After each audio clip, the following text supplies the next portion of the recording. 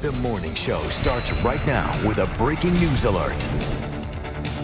That breaking news alert comes from Jacksonville's Westside. JSO is investigating reports of a shooting on Amazon Avenue. It happened just before 5:30 this morning. And News4Jax reporter Ashley Harding is live.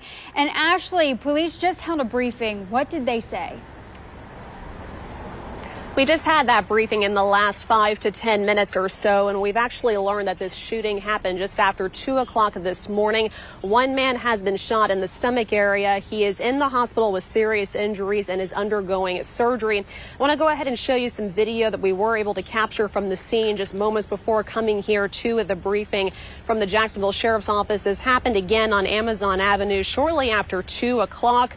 They were called to that area on reports of shots being fired, but they also received a separate call to 911. That person apparently who was shot was transported to another area about a mile away on Edgewood Avenue by another person.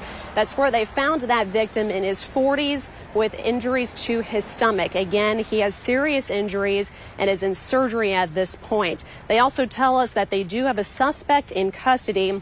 They tell us that they are known to each other, and it also happened outside of a residence. Also working to learn more about what led up to that shooting, but that is what we know at this point. Of course, we'll keep you updated. I'll send it back to you.